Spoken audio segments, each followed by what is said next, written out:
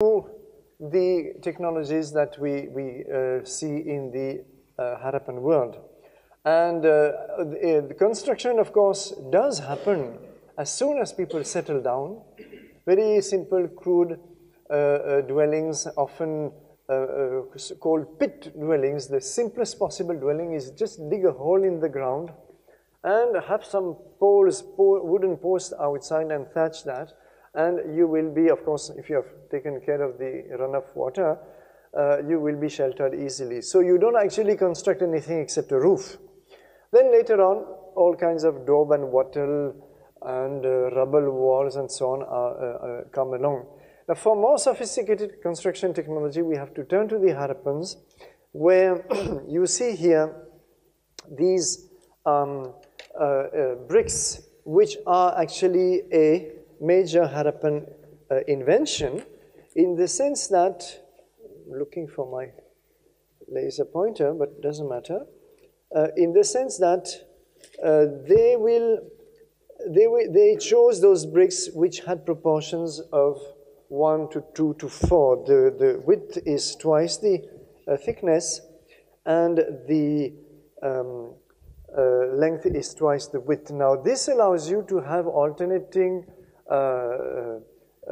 layers of bricks lengthwise and widthwise, which is exactly what you can see here. You see, if you see those bricks, these are lengthwise, and below they will be widthwise. So this is called in masonry the English bond, and it is one of the bonds that give you the best structural strength with the minimum amount of material. If you have very flattish or squarish bricks, as you will find later on in the Ganges Valley, you have to have very thick walls to compensate. You can't have thin walls. They will not have any cohesion. So this is what the Harappans discovered. These are one of their, many discrete discoveries which made them technologically so good. You've recognized, of course, the Great Bath of Mohenjo-daro. And these Great Baths contain water by waterproofing this bottom. And this was done by keeping the bricks on edge, not flat, but on edge. These were very, very finely worked bricks, and like the rest, I mean, they are all fine, but those were exceptional. And the gaps between the bricks was reduced to the barest minimum, which was usually one millimeter or so. And over this, they laid a layer of gypsum plaster. Gypsum plaster is a kind of a something between plaster of Paris and cement, but it's a naturally occurring, of course, mineral. And even over that, they laid a level of bitumen. Bitumen is a natural tar, and they would get it from natural sources in Balochistan, which was not far away. So therefore, they were able to waterproof. So these techniques were well understood and well practiced, and well, I can't go much further into the topic. Of course, the Harappans constructed a huge number of houses, residences that were sometimes 1 or 2 or 3 stories high. But we don't have too many details about the upper stories, unfortunately. Transport technology, you cannot have a civilization like the Harappan with some good transportation, because you need to communicate. You see, civilization is about communication, and you cannot have a civilization without trade networks, for example. So in the hinterland, the Harappans were, of course, using bullock carts like these. This is a toy cart, you can see. This is just 10 centimeters. And they made a lot of toy cart models for their children. And in fact, interestingly, 40, 50 years ago in Pakistan, they were using still almost identical bullock carts. There was very little difference. Even the width between the two wheels was measured at Harappa, because grooves were found in paths lined with bricks. And the width happened to be exactly the same as the width. Some archaeologists did some work, which was still used in Pakistan some decades ago. So, things are sometimes very conservative in the subcontinent. What we do not know for sure is whether the wheels were always full, like this one, then they would be probably wheels of either stone, but they have not been found, or more likely wood, because they would be lighter.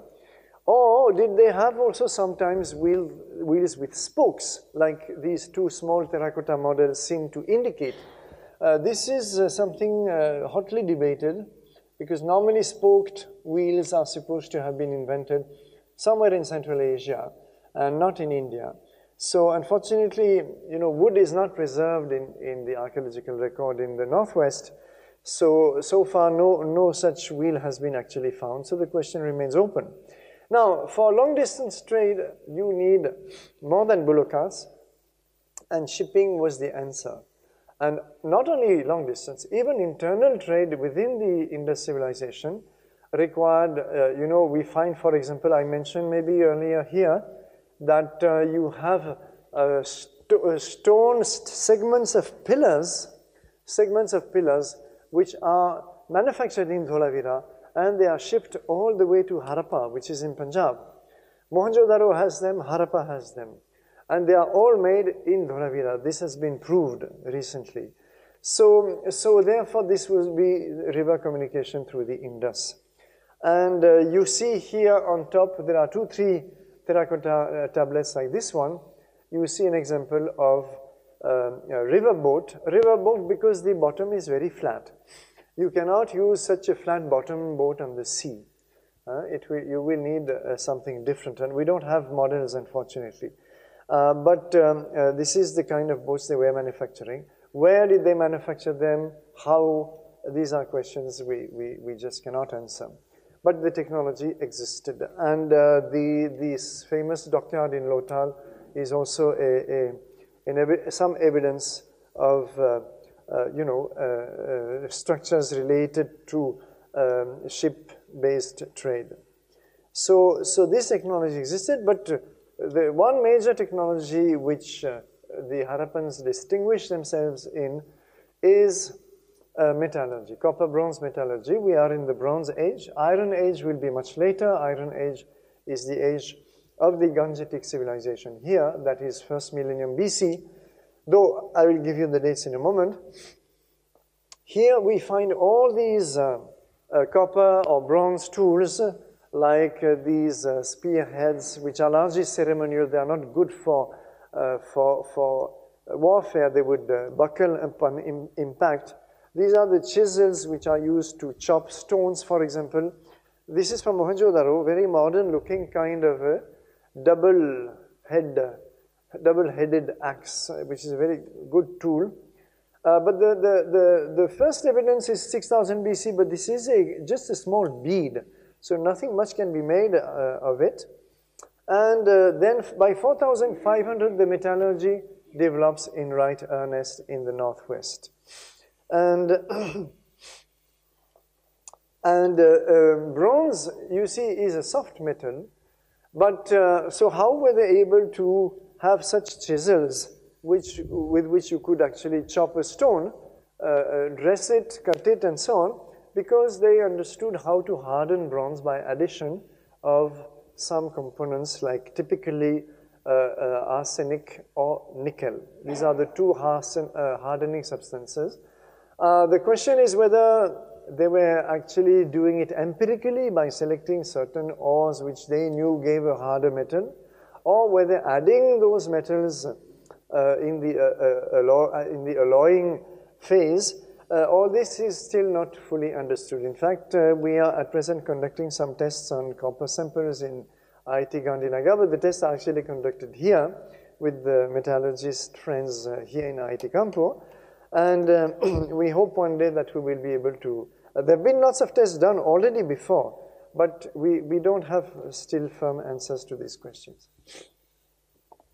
These are more examples of beautiful, massive tools from Dholavira on the right.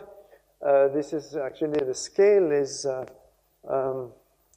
this will be, I think, this should be 10, so 20, 30, 40 centimeters. You can see the size of this chisel. It's enormous. And on top you have arrowheads for hunting, used for hunting. So the industry is very well developed by now. You have lots of pots and a few figurines, not too many because the Harappans are very pragmatic people, and copper bronze is still a fairly rare material or costly, demands a lot of labor, and they don't obviously want to put too much of it in statues, but still a few, like this famous dancing girl found in Mohenjo-daro, made of bronze. And interestingly, the whole of the left arm is covered with bangles, and which is a tradition still in vogue in rural parts of Rajasthan and Gujarat.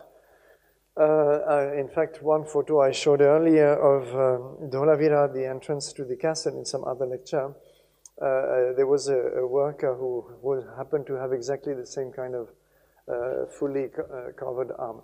Anyhow, the question here is the technology and how do they do such statuettes. Now, you cannot chip bronze the way you chip stone. So you can't do it the same. You have to cast it.